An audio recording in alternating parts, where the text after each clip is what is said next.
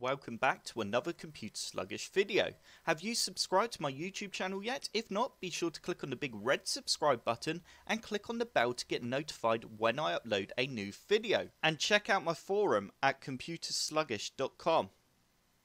I have been asked on my forum at computersluggish.com, how do you rename a printer in Windows 10? Well, to start off with, first you need to click on your Windows Start menu button, and you then need to type in Control Panel.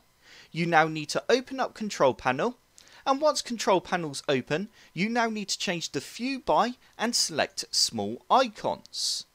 You now need to click on Devices and Printers, and you will now see all your printers that are connected to your PC. You now need to right click on the printer that you would like to change the name of, and you then need to click on Printer Properties. You now need to click on Change Properties, and you can now change the name of the printer in the top box here. I'm just going to call this printer PDF Test and press OK. And if I now refresh, in fact it just refreshed anyway, as you can see the name of the printer has changed. And it really is that simple.